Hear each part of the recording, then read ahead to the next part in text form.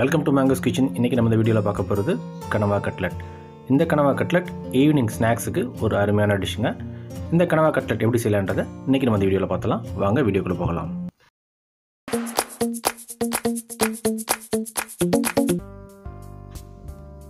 நான் இன்றைக்கி 1/2 கிலோ கனவா வாங்கிட்டு வந்திருக்கேன். இந்த கனவாயை நல்லா க்ளீன் பண்ணிவிட்டு சின்ன சின்ன துண்டுகளை வெட்டி எடுத்துக்கிறேன்.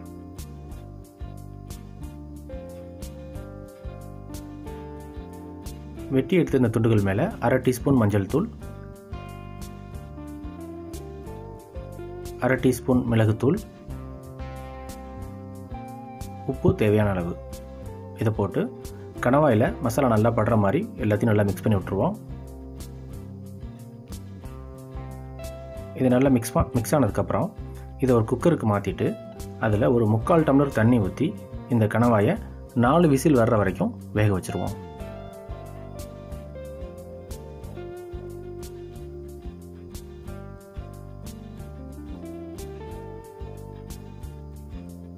நாலு விசில் வந்ததுக்கப்புறம் அதை ஒரு மிக்ஸி ஜாரில் மாற்றி தண்ணி ஊற்றாமல் அரைச்சி எடுத்துக்குவோம். இப்போ இந்த அரைச்ச கனவாயை ஒரு பவுலில் மாற்றி நல்லா உதுத்துட்டு அதை அப்படியே வச்சுருவோம்.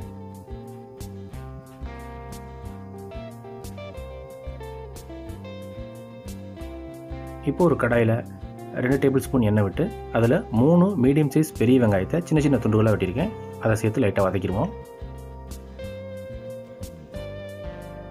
வெங்காயம் வதங்க தேவையான அளவு உப்பு போட்டுக்குவோம். அது கூட கொஞ்சமாக கருவேப்பிலை போட்டு நல்லா வதக்கிக்குவோம். வெங்காயம் பொன்னிறமாக வதங்கினதுக்கப்புறம் அதில் 2.5 டேபிள் ஸ்பூன் இஞ்சி பூண்டு விழுது சேர்த்துக்குவோம்.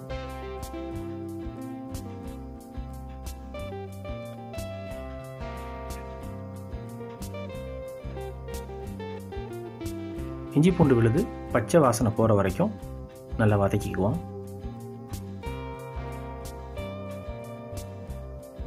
இப்போ இது கூட 3 வேக வச்சு மசிச்ச உருளைக்கிழங்கு சேர்த்துக்கிறேன்.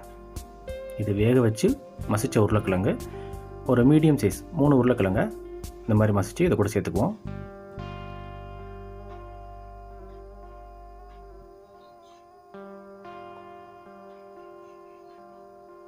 இப்போ இதில் ஒரு பச்சை மிளகாய், கொஞ்சம் கொத்தமல்லி இதையும் சேர்த்து நல்லா வதக்கிக்குவோம்.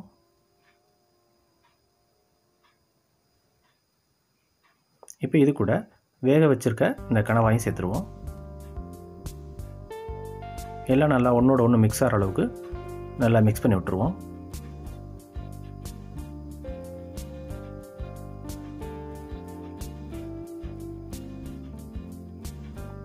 இப்போ இதில் 1 டீஸ்பூன் மிளகாய்த்தூள்,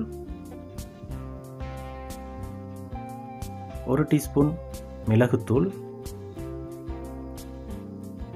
1 டீஸ்பூன் கரம் மசாலா, 1/4 டீஸ்பூன் மஞ்சள் தூள் இதை சேர்த்துக்கிடுவோம். சேர்த்துட்டு ஒரு 10 நிமிஷம் இதை நல்லா வதக்கிடுவோம். உப்பு பார்த்துக்கோங்க, உப்பு பத்தலைன்னா கொஞ்சம் போட்டுக்கலாம். இதை நல்லா 10 நிமிஷம் நல்லா வதக்கிடுவோம். வதக்கினதுக்கப்புறம் பச்சை மிளகாயை மட்டும் தனியாக எடுத்துருவோம்.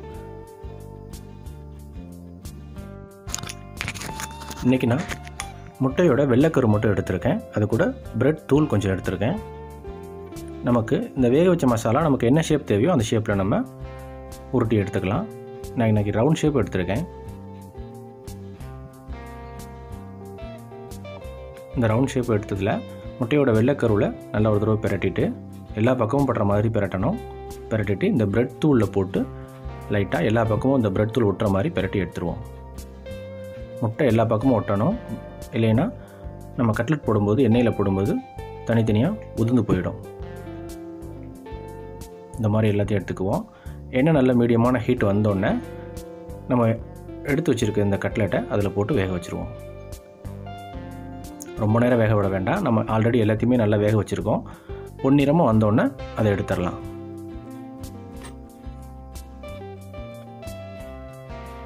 பார்த்தீங்கன்னா நல்லா பொன்னிறமாக வெந்து வந்துருச்சு. ஓகே, இப்போ நம்ம சாப்பிட்றதுக்கு இந்த கனவா கட்லெட் தயாராகிடுச்சு.